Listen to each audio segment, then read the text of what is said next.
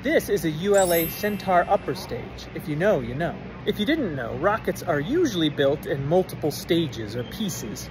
The Centaur would be one of the upper stages designed to deliver payloads up into space or beyond out into the outer solar system.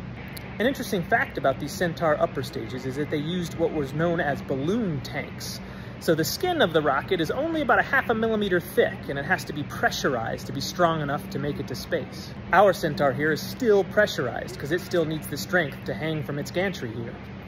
Another interesting fact about the Centaurs is that the engines were designed to start and stop up to 12 times in space for different maneuvering and orbital insertion jobs.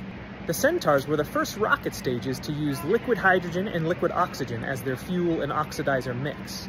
An interesting thing about this is that burning liquid hydrogen and liquid oxygen together produces water, which was its exhaust.